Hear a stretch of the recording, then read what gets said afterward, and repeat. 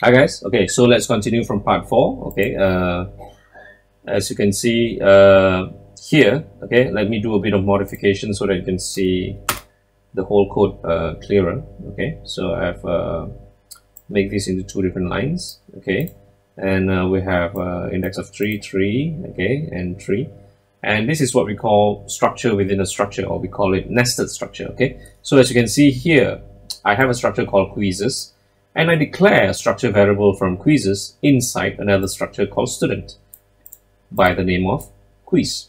Okay, so type def struct quizzes alias QQ, and I use QQ to declare a structure variable called quiz within a structure called student. So I have a structure variable from quizzes inside the structure of student. Hence, we call it structure within a structure, nested structure. Okay. And in terms of access, you can see it is also different because it has a two-dimensional access as compared to the others. Right, for example, you see name. Okay, you have student stud index I dot name. For midterm, you have stud index I dot midterm and stud index I dot age, which is a single access, one access, right? Okay. But if you see quiz, okay, you have two-dimensional access where you have stud index I dot quiz, then dot q1. Okay, two access. So stud index I dot quiz, which is this guy, dot q1, right? And then stud index I dot quiz dot q2, and stud index I dot quiz dot q3. And that is how it works. Okay, all right, so hopefully everything is okay. Now I'm going to run this program. You can see the two-dimensional access here, okay, especially on the quizzes, right? And let's run this program and see if it works. So your name, haha, right? Haha. Okay, quiz 12, 11, right, and 10.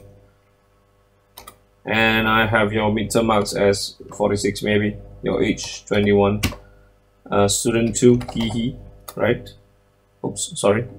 Quiz 1, 11, quiz 2, 20, and quiz 3, maybe 15, and then midterm maybe 45, and your age would be 19. Okay, and the third one, okay, ho ho, okay. And your quiz 1 would be 12, then 13, then 14, then midterm will be 60, right? And your age will be 20. So all three, right? So enter, and you can see all the information are being displayed as according to the final loop. Okay, so this is the last part for structure. Okay, this is the last part for structure, and it is not within your slides, but I'll be giving you new materials later on to basically refer to on how to actually carry out nested structures. And this is very useful, very important, especially after this we'll be discussing about class and objects, and the understanding of structures, yeah? Okay, is essential as a fundamental value for you to carry on in understanding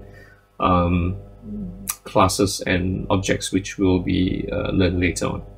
Okay, so I think that is it for the whole series of structures, which are pretty simple with C++. I hope you understand. If you have any questions, feel free to ask me through the WhatsApp group or email me, and in my next video maybe I have a video to explain all the other questions that you have asked using the code here.